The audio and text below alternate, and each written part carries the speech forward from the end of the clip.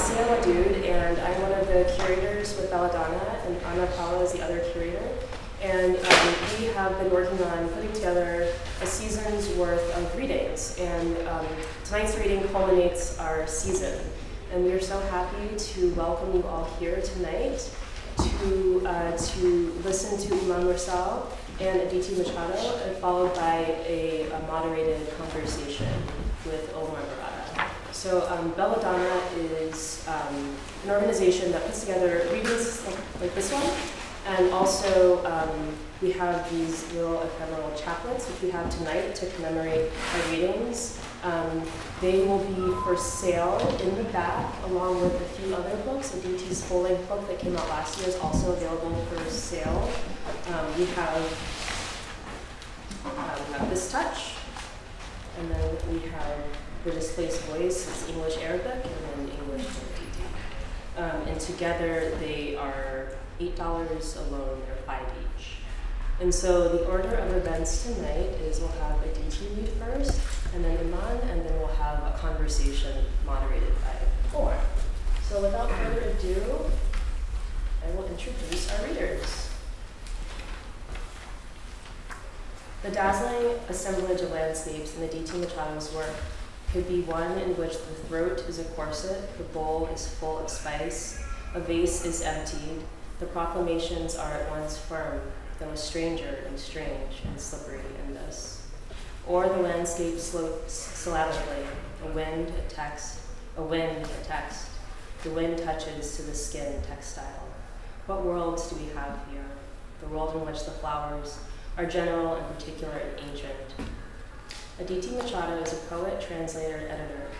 She is the author of the books on beheadings from Night Boat last year, and 2 chapbooks, Root, Marion Bride, and The Robing of the Bride. The translation of Faratelli's Prosopopeia was published by Action in 2016.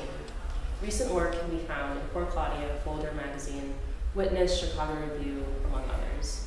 Aditi edits poetry in translation for Asymptote and is writing her dissertation at the University of Denver. It's my pleasure to welcome Aditi.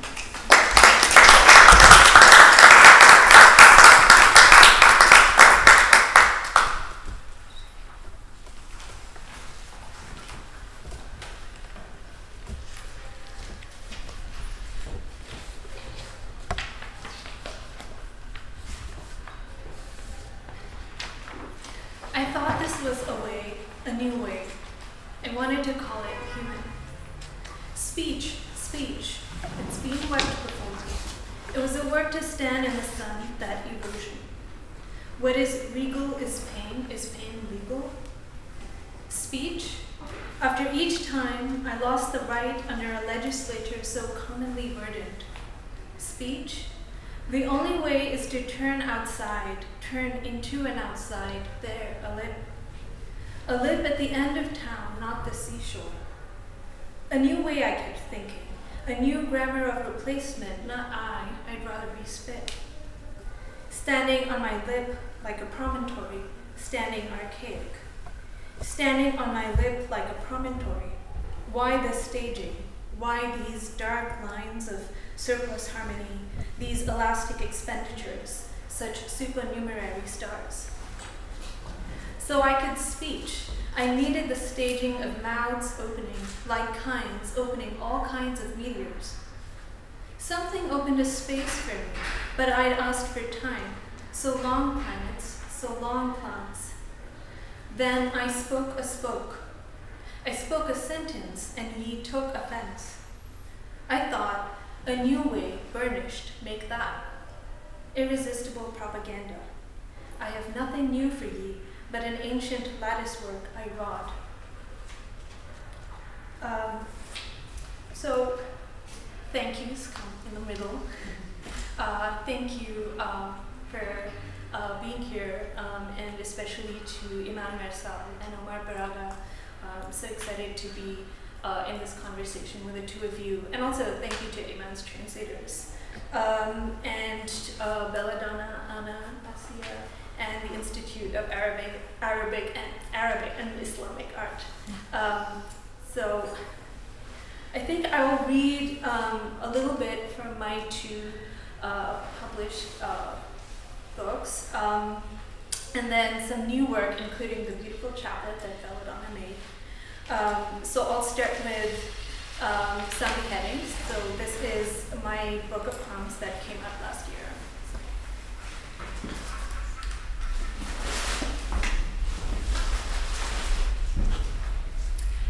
Root desert.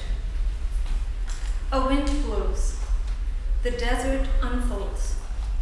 To sleep on its pillow is succulent as cacti swelling in times of plenty, shrinking in drought. When I lived in the desert, I was so young and spiny, drinking rain into my lungs. Now it is culture everywhere and speculum. The desert melts, the sky's glass. I muse on this as on myriad crystalline forms. The cactus flower prescribes water. Its bouquet walks along the coast of an absent sea. Sand divines my desiccation. So too with culture, words I use to speak my distance from the desert. Culture too resides in me, an intercourse most internal. Sand flares. I parse the granular, the heat valorous. Opening its sepals, rain palsies. A navel in the sand, elements and oasis. In the steely night, lying on my belly. In the steely night, lying on my back. On the sand, half sunk, a shattered.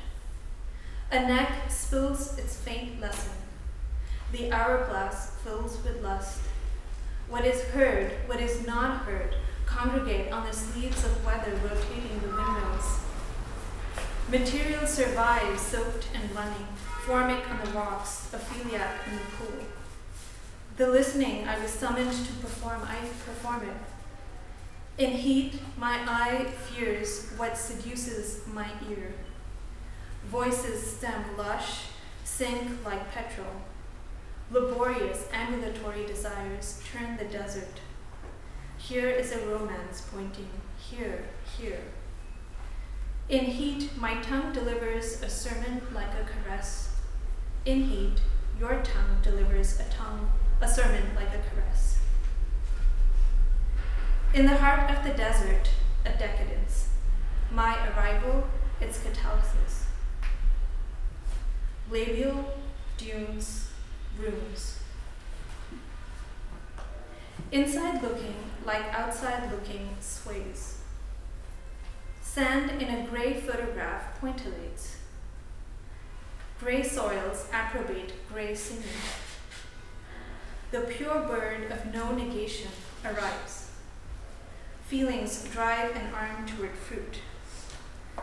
Things to say then happen in a spasm. Things meaning soil and finger shape a line. A surface tents a circle in passions.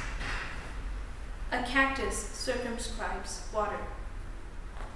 I touched someone in that desert as time won't. This one's called Blessed Is. A day, avid centuries. A time when bestowed locusts. I look about the place as it dislocates for the venereal heart. Here is a symposium and time is ludic. I feel I am happening in a sleeve. Locusts are swarming. Lust is. Here is a valence. We were paragraphing the sun. My friends and I, unhappy with anything pitched higher than darkness, discouraged beatitudes. What is more dangerous? Perfection in the body or perfection in the mind? I saw the seashell everywhere making a unit of life, the unsprung sound of a thing unseen. There is a place in my heart. There is a heart. There is my academy hinging the preposition. I configured myself one day by not entering the pool. No contentment overflowed. To fill my life as an index, To feel crying is by onion. There is an astringent for everything. It is lexical. Blessed is the heart. Blessed is my Gethsemane of florid logic. I am lucid in the afternoon. Graceful living, benevolence, pure bod. Right.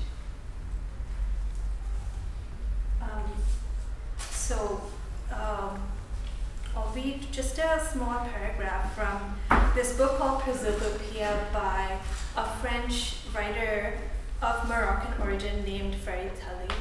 And this is, I guess you would call it a novella with some poetic elements in it.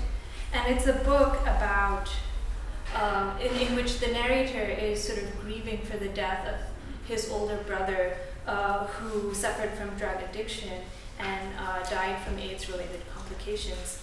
And I picked this little paragraph because it mentions Arabic and the sound of Arabic. 40 days would have passed between the first ceremony and the last. There was a time, a dead time, that followed the death of the body, which was calm, having been abandoned by pain, and now engulfed by 2 long songs which got mixed up. It was neither a period nor a duration, just a time, sensed too early and known too late. It's to keep company with the deceased, someone said, so that he knows where he's going, that he won't be there alone. His room had been emptied of all furniture. It was also the room in which I slept. I was crouched in a corner.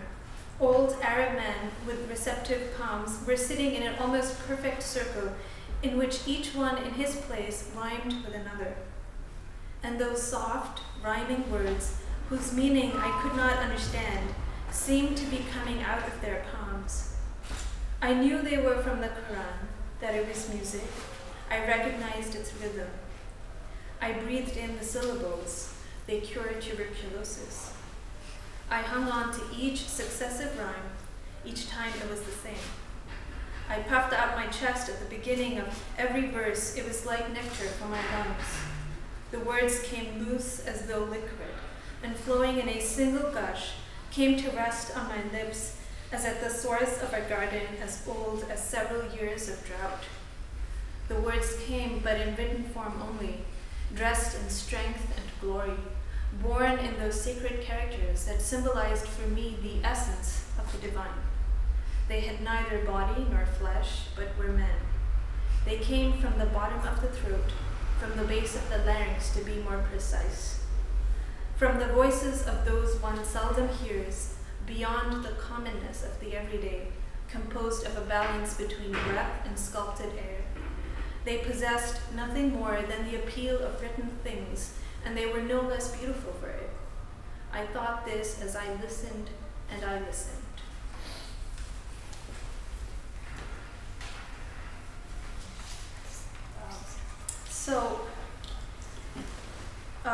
Now I'll read some newer work, including the beautiful chaplet that Belladonna made. And so the earlier poems that I read from some beheadings, I was thinking a lot about thinking and also about place and sort of how maybe consciousness or the way we think is shaped by different landscapes, and so they end up moving through these different landscapes. And I found with this essay that it ended up being very, very useful for me to write in the wake of some of the poems that I've recently been writing. I've been thinking, again, about thinking, but also about money. So it's money, thinking, and place. Money being the new factor. So the chaplet is an essay called This Touch, and I'll read the opening of it and then a poem that sort of relates to some of the stuff I discuss in the essay. This touch. In some dreams, the emporium is a feature of the landscape, rising into relief and toward the open sky. It wasn't built, it grew. Natural is the word one might use unnaturally. The features of the emporium are those of a garden, a bit wild. The agoraphile wanders it as in a dream. For in some dreams, the dreamlike condition of the subject is heightened because it has met its deepest desire, to walk among the things of the world and to touch them. It is a peculiar sense to touch. Its effects are many. For instance, the subject would like to trade money for the objects displayed to her by the emporium, and she assumes she has some, but she never quite arrives at the moment of purchase. She is too enthralled somehow. Everything Eubulus said would be here is here. Figs, witnesses to summonses, bunches of grapes, turnips, pears, apples, givers of evidence, roses, medlars, porridge, honeycombs, chickpeas, lawsuits, allotment machines, irises, lamps, water clocks, laws, indictments. And more, cauliflower, drumsticks, mayfly, marigolds, and jasmine, gourds, many kinds of gourds. Love now is not so corralled, she thinks. And the stalls seem to continue, as out of some need for posterity. Like weeds they infiltrate, seem to create more space, an abstraction building up in the head. She forgets to touch it. Upon waking, the entire thing has slipped away, save the desires of consumption. The subject wishes to find this market again, but the regular stores will have to do. She notices her use of the word market and intends at some point to examine the provocations of such a word and words like emporium and agora. What's more compelling is consumption. She loves to eat and is sensitive to textures in the mouth, but there is also the work of touching the fruit, learning its form and degree of firmness, lifting it to the nose to smell, and from this inferring its taste in the future, 1 day from now, 2 days, a minute. So touching is an implement of futurity. You touch your skin this way sometimes, or your mother's. Her mother understands the market differently, which arouses her curiosity. She is a kinder woman and knows the people she haggles with. When Lewis Mumford writes that in its primitive state, the agora was above all a place for palaver, he means first, not backwardly, the agora was a meeting place. In the city she grew up in, the mundi is a meeting place is a euphemism for many castes can be found here. The price of coriander may be haggled, but not your caste. Across from the mundi is a police station and the Karnataka pork shop. This is the subject's first memory of markets. Memory for her is less an affective experience and more a palette for thinking. Some people have a lot of feelings, and the feelings are tied to past events, to people, and to palaver, which has a tinge of trauma. The subject makes a distinction between feelings and sensations. Sensations accrete, become material, and are inseparable from the work of figuring out why everyone has so precise a sense of themselves that the heart's abstractions beat louder than wet rain on dry skin. I can remove myself from feelings, but not from sensations, she is able to articulate. Names are invented for the rhetoric of feelings. It is a great difficulty to describe sensations, to follow the sensation into memory or television, the wiry sort of intellectualism that accompanies it. But to be able to describe is to consider that language is not escapist, but a ground to which you return. It reins you in. It gives form to the sense of alienation, which is a condition of existence. Then that form is repeated everywhere. In the early 20th century, a woman whom the subject knows as F describes the sensation of an object in this fashion. The piece of fabric, I crush it. This results in a distinctive pang in my stomach. Then I experience a sort of intense pleasure that completely halts my breathing. I am as though drunk. I cannot restrain myself any longer. I tremble. So next I'll read a poem called Emporium, which is again about a marketplace.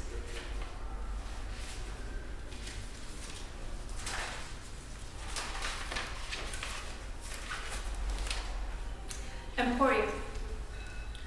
As if I could simply pass through the carts, hand myself over to some notions piled on a cart, trade away certain desires amid the sulk and squid, certainty like a quality of gems and cautious doctrines, trade away myself, wouldn't be too unlovely in derivative light, lamps all succulents above the general meat, would it, butchers? For tartan weather or any grid-like complexity of time, and back to square home.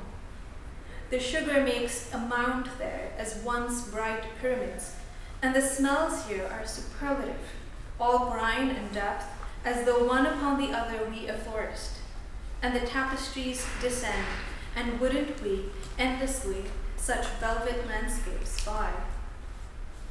As if I could simply stay here with the provocations, and if I did, what would I sell?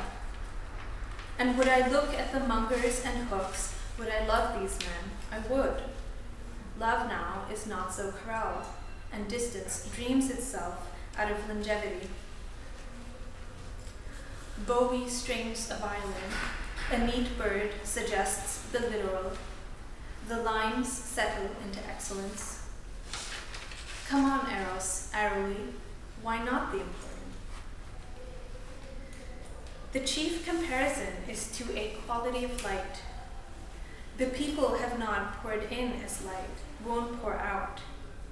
The poet's stall, vending short texts and long texts, scarves run through bodily fluids. We live in the clusterfuck. The chief definitions are here now. The chief efforts are of market spinning, carnival eyes, pastimes replete with blinds. The chief binaries fold and unfold. The garden in the kitchen is in the street. Sweet herbs and cow patties. Sweetness, the provocation and chief style of the poets. The extent to which history inscribes industrial products is perfume, one writes, cupping silver. Petals, petroleum, idioms, profuse and tangled in the neck, a goblet. History paves the emporium and pours the gem light.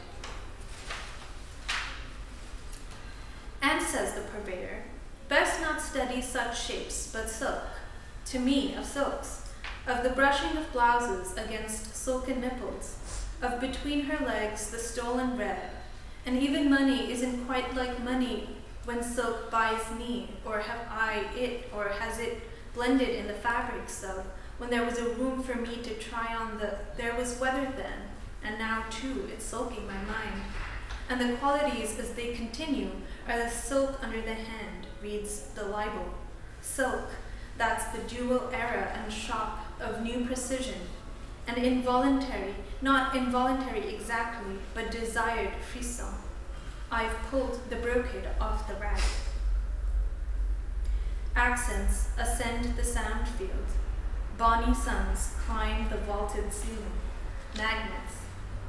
My senses, cursive, seek an angle, sensing danger, name an enemy, nylon. Or did I mean history? Did I mean shale? And of what is it collaged? How does it cohere? Sudden queries, sudden as vendors. Do they sell fruit, sell textile? I've been so exact, I've cut corners. Oh obsolescence, oh light brain sifting the accidental tree. I desire cinema in a sense all factories sense the dilemma. Ought I shove off? The emporium moves by shift of wind, shuffles its constituents, atomizes in concept, not material, yet how suggestive, how like a pleasant sea that fine spring. Thank you.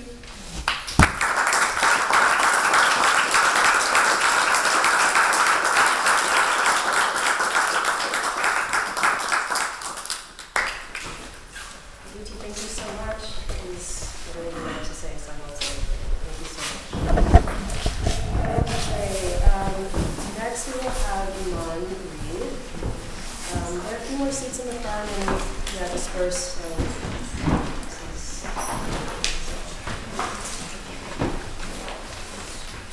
With any Iman Mersal's the displaced voice, the reader imagines a world in which we bifurcate as many times as the languages we speak. A self for English, a self for Arabic, a self that willfully privileges certain words over other words because of their relative ease of pronunciation. The seams and the stitching, the binding that wefts it all harbors its own intricacy, but maybe too can just as easily unravel. Iman Mersal is an Egyptian poet, essayist, translator, and literary scholar. She is the author of 5 books of Arabic poetry, selections from which have been translated into several languages, including English, Spanish, French, Italian, German, Hebrew, and Hindi. In English translation, her poems have appeared in Parnassus, Paris Review, The Nation, American Poetry Review, Kenyan Review, Michigan Quarterly Review, and elsewhere. A selection of Mersal's poetry entitled These Are Not Oranges, My Love, and translated by the poet Khaled Matawa, was published in 2008. The most recent publications include an Arabic translation of Charles Simich's memoir, Fly in a Suit, and a group of essays, How to Mend, on Motherhood and Its Ghosts. She moved to Boston in 1998 and then to Edmonton, Canada, where she is currently an associate professor of Arabic literature at the University of Alberta. So without further ado, let us welcome Iman.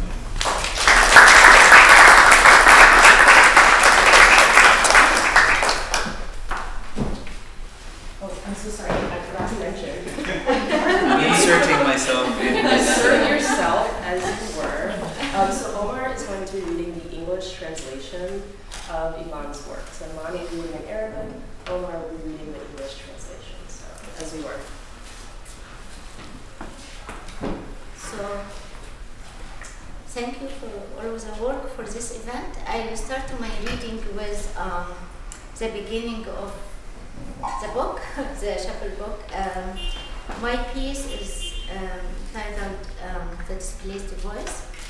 And just I want to tell you why I am so interested in accent. Obviously, because I have an accent. But really before English accent, I moved from the north of Egypt to Cairo as a young writer and faced the recognition of having accent. You don't know that you have accent until you go elsewhere or be challenged by others.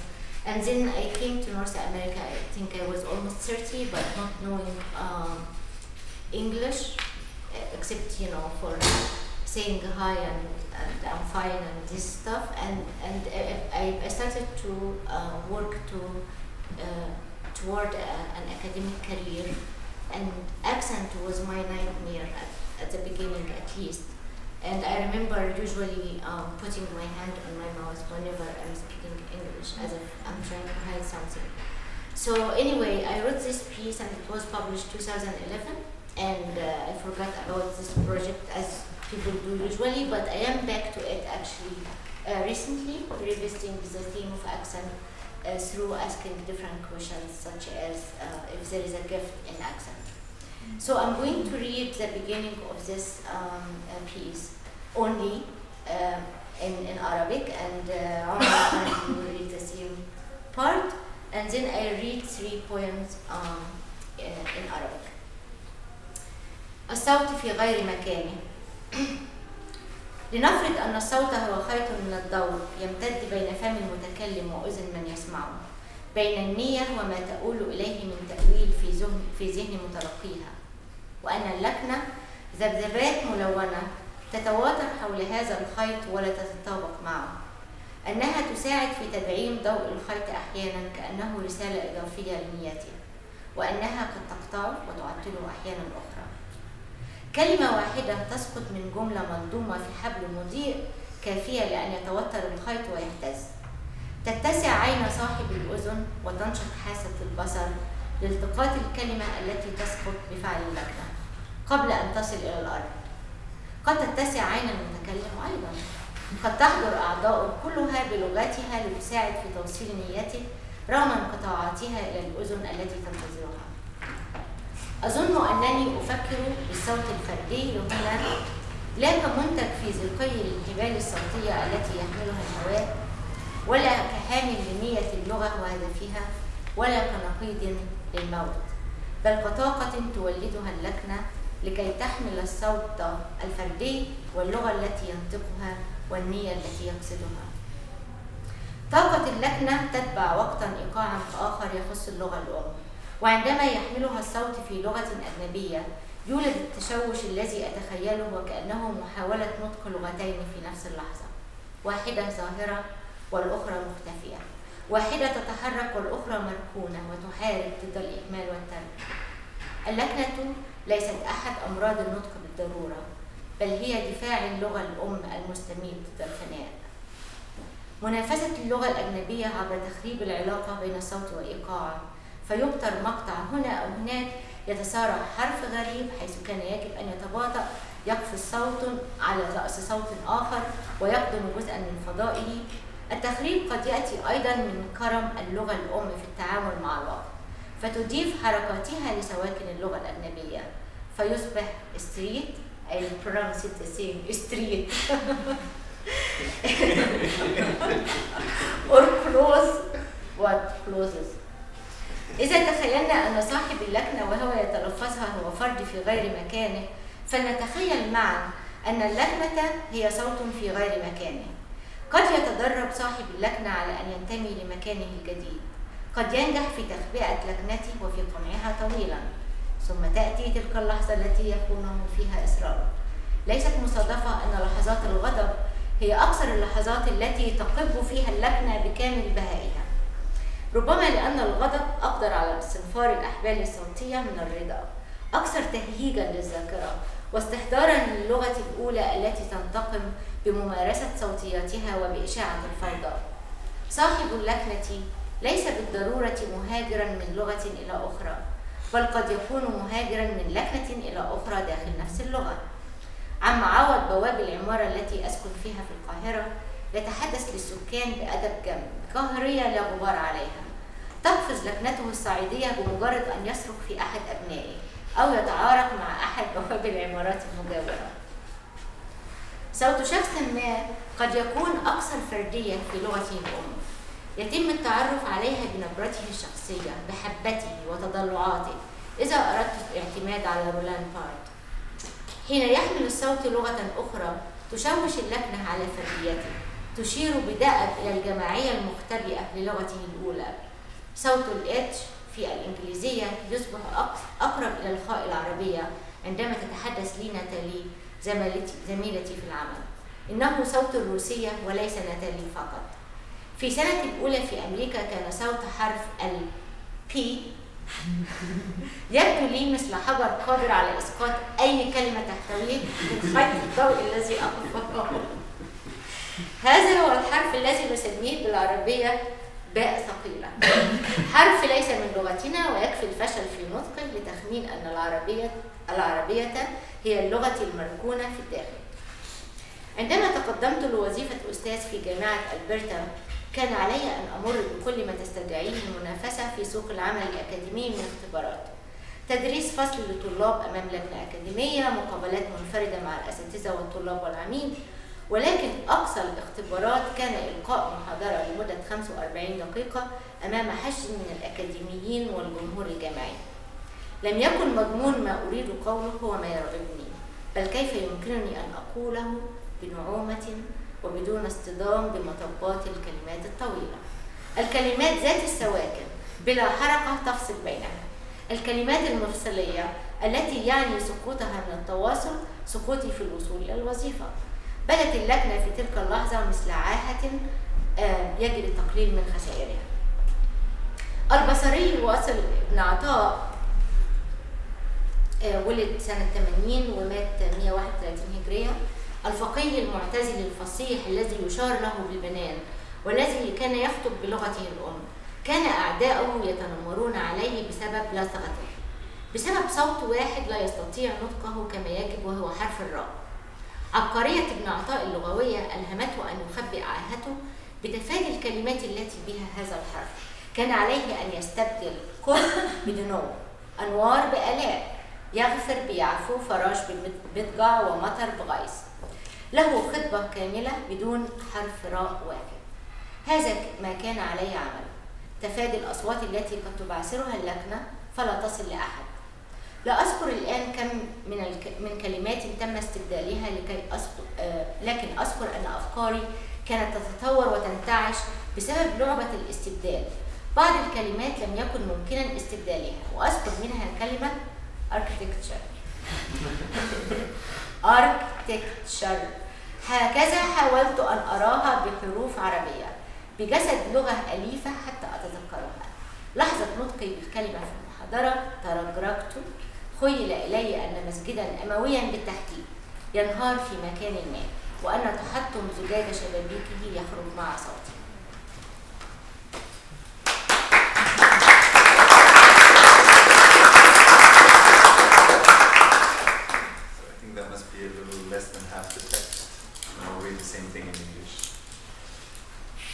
The displaced voice that was translated by Lisa White. Let us suppose that the voice is a thread of light stretching between the mouth of the speaker and the ear of the listener, between intention and interpretation, and that an accent is colored oscillations vibrating around this thread, but not congruent with it. At times, these oscillations may intensify the thread's light, adding perhaps to the original intention. At others, they may impede or disrupt it. A single word falling from a sentence, threaded on a luminous cord, suffices to make the thread strain and shake. The listener's eyes widen, his vision sharpens, hoping to catch the word dislodged by the accent before it hits the ground. The speaker's eyes may open wide as well. All his limbs and organs may rally to the cause, each in its own idiom, helping to convey the intention, gaps notwithstanding, to the ear of the person awaiting it. I am not referring to the individual voice here as a psychological product of vocal cords carried on the airwaves, as a physiological product of vocal cords carried on the airwaves, nor as a vehicle of linguistic intent and its target, nor as a refutation of death, but as an energy born from the accent, in order to convey the individual voice, the language that voice utters, and its intention. The accent's energy follows a different tempo, proper to the mother tongue, and when the voice carries it into a foreign language, the result is an illusion of an attempt to speak two languages at the same instant, one on the surface, and the other concealed, one in motion, and the other sidelined, up in arms, at its neglect and abandonment. The accent is thus not necessarily a speech defect, but rather the mother tongue's struggle against mortality. It is competing with the foreign language via sabotage of the bond between voice and rhythm. A syllable is amputated here or there. An unfamiliar letter rushes forth when it should have bided its time. A sound leaps onto the head of another and chomps off a part of its allotted space. The sabotage may also come from the generosity of the mother tongue in its dealings with time, adding a few split seconds with its vowels where the foreign language permits none. Thus, street becomes street. It's true.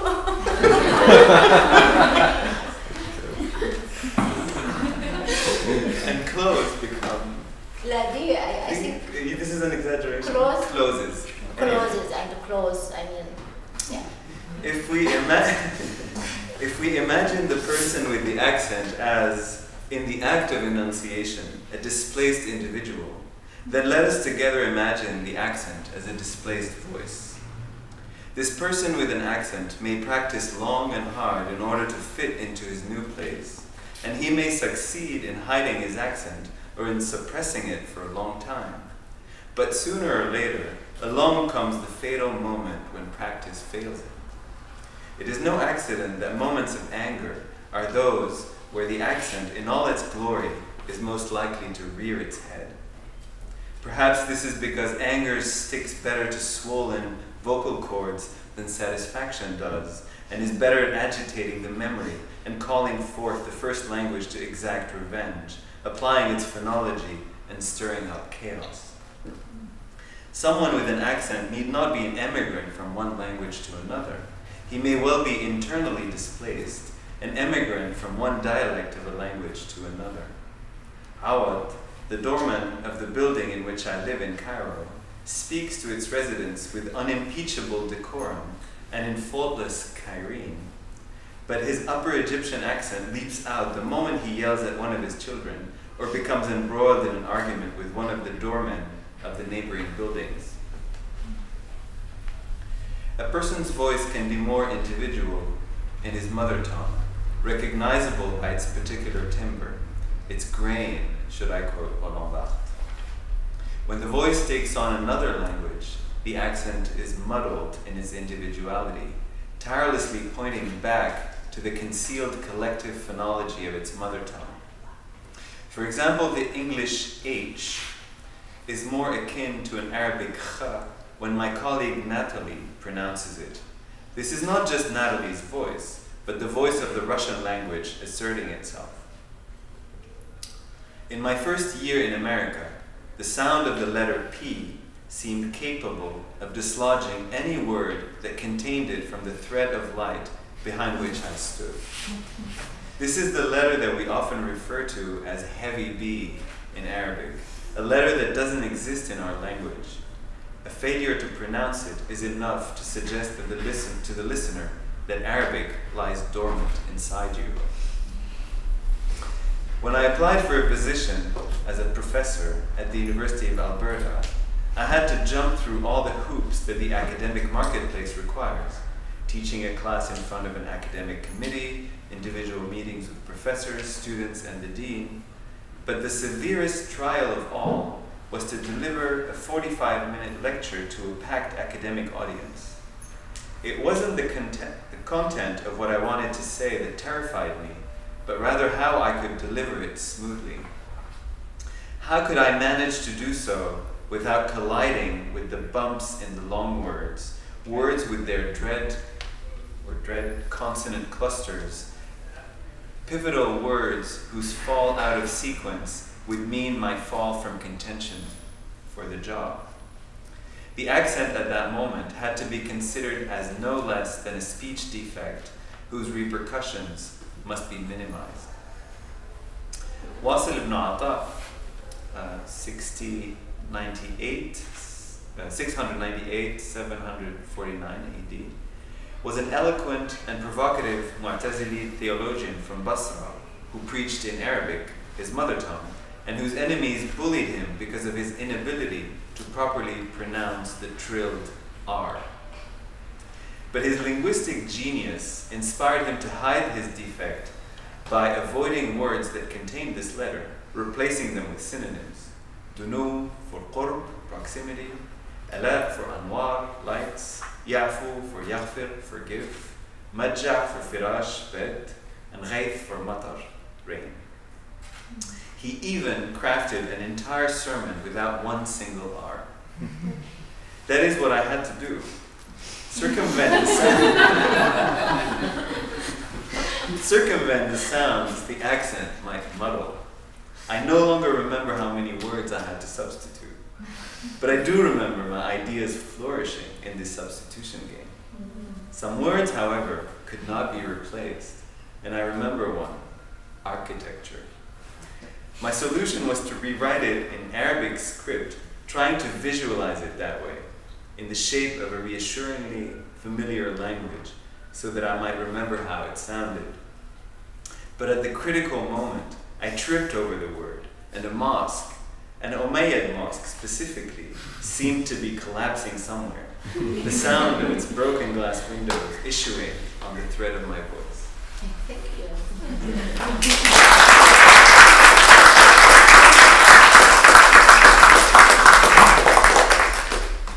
I'll read 3 poems from my not 1913, of course.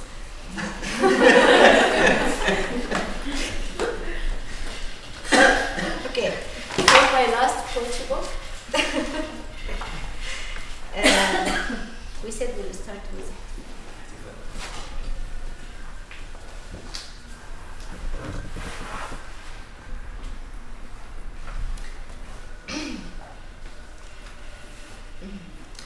الاحتفال.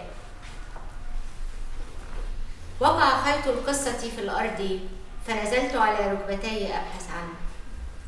كان هناك ذلك الاحتفال الوطني، ولم أرى إلا الأحذية المستوردة والبيادات. على مقعد في قطار قالت لي أفغانية لم ترى أفغانستان الانتصار ممكن. تمنيت يومها لو سألتها هل هذه نبوءة؟ بدت تهتهتي بالفارسية كأنها خارجة من كتاب المبتدئين، وهي كأنها تلتقطها من خزانة ملابس قتل صاحبها في حريق. لنفرض أن الشعب وصل عن بكرة أبيه إلى الميدان، أن الشعب ليس كلمة قبيحة، كما أن لا أحد يعرف ما معنى بكرة أبيه. إذن كيف حضرت كل هذه الكلاب البوليسية إلى هنا؟ ومن غطى وجوهها بأقنعة ملونة؟ الأهم من ذلك، أين سقط الخيط الذي يفصل بين الأعلام والملابس الداخلية، بين الأناشيد والنشيد، بين الله وكائناته التي تمشي على الأرض لتدفع الضرائب؟ الاحتفال. كأنني لم أنطق هذه الكلمة من قبل، كأنها خرجت لتوها من قاموس إغريقي، حيث رجع أهالي سبارتا منتصرين إلى سبارتا، ولم يجف دم الفرسي على التروس والرماح.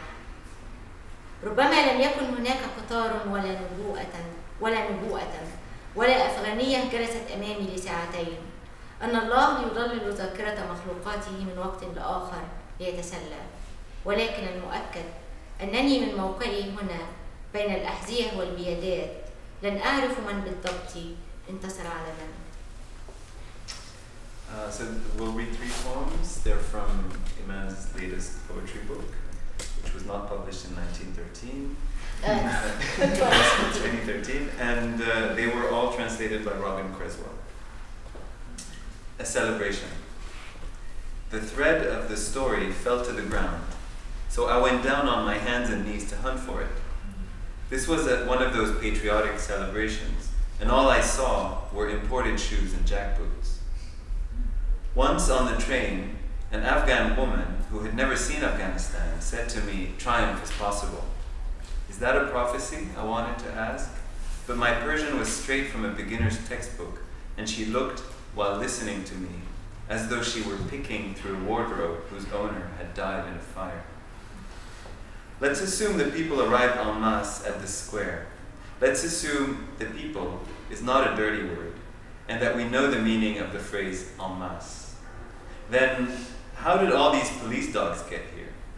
Who fitted them with party-colored masks? More important, where is the line between flags and lingerie, anthems and anathemas? God and his creations, the ones who pay taxes and walk on earth.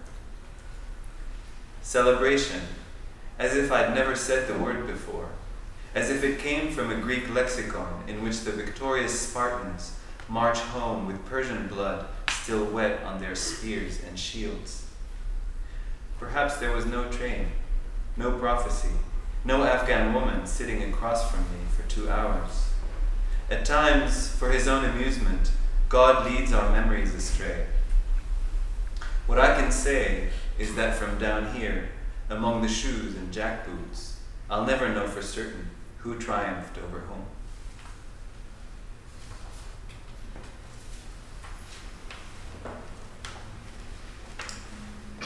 من النافذة.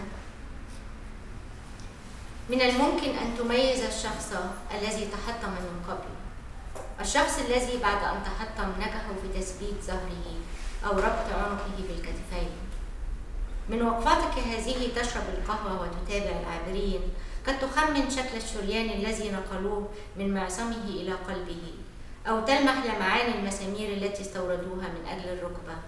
سترى بوضوح إخلاصه لخطوته، بطيء ربما، ويمشي عادة في خط مستقيم. لن يلتفت نحوك فترى عينيه، إنه مغلق بإحكام. الأمر سيكون أسهل مع شخص تبعثر من قبل. الشخص الذي تبعثر من قبل عادة ما يتلفت حوله كأنه يبحث عن جزء ما زال ضائعا منه، وقد يبدو في التفاتته حلوا جدا لأنهم ألصقوه بالصمت، أو مرا بعض الشيء لأنه يبالغ في إضافة الجراء ليسد فجوة بين عدوين. لا أظن أنك من زجاج النافذة يمكن أن تدرك هؤلاء الذين تمزقوا من قبل. لا شيء يميزهم في الحقيقة. أقصد ربما كل منهم لا يشبه إلا نفسه، مثل ملصقات المختومة تم نزعها من أغلفة المظاريف وانتهت عند هواة جمع الطوابع. The window.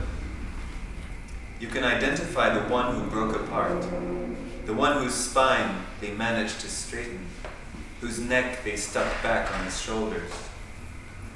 From where you stand, drinking coffee and watching the passers-by, you imagine the line of the vein they threaded from his wrist to his heart. You catch the glint of imported surgical pins in his knees. You see how carefully he takes his steps, walking slowly, usually in a straight path. He'll never turn for you to see his eyes. This one is sealed tight. It will be easier with one who's scattered. The one who's scattered often turns around, as though looking for a part he's still missing. When he turns around, he sometimes looks sweet, because they've patched him together with gum, or else somewhat bitter from all the glue stuck between his limbs. I don't think you can make out from the window the ones who are torn to pieces. There's really nothing to distinguish them, or else each one looks just like himself, like cancelled stamps unfixed from their envelopes that ended up in some philatelist's album.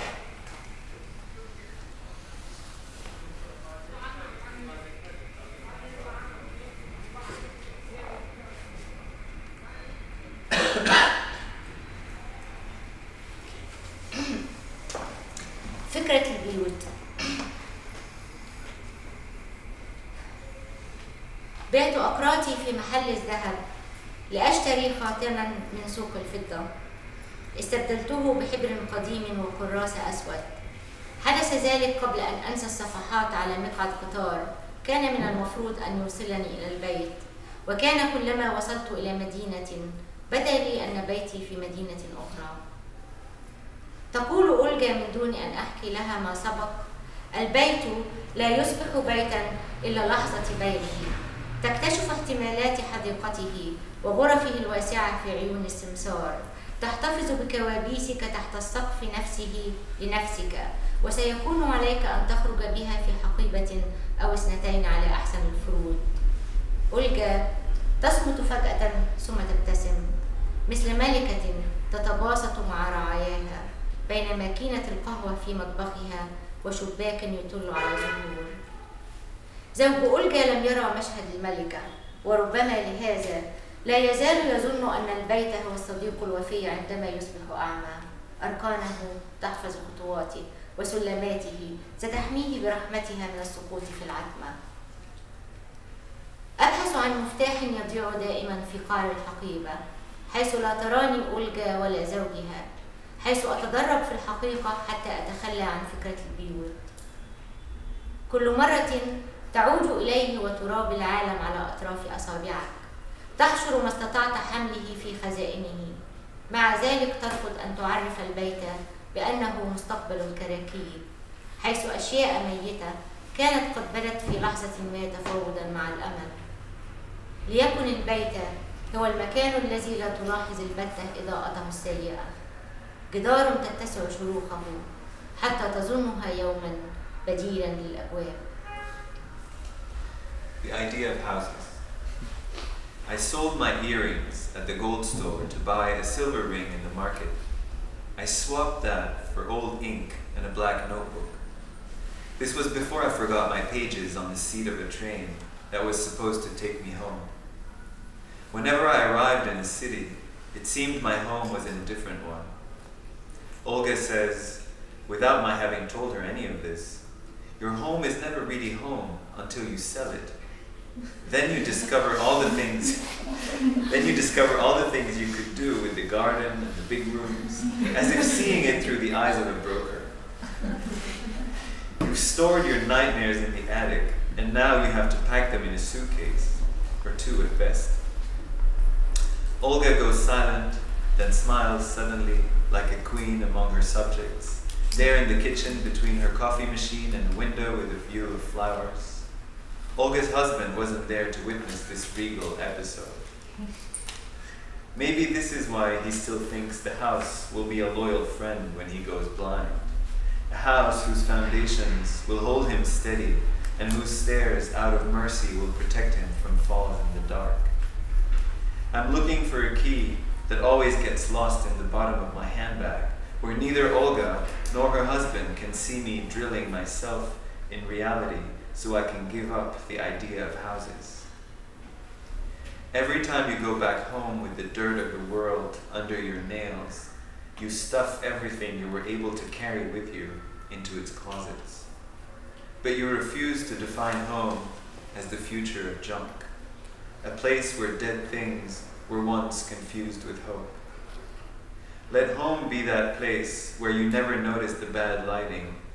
Let it be a wall whose cracks keep growing until one day you take them for doors.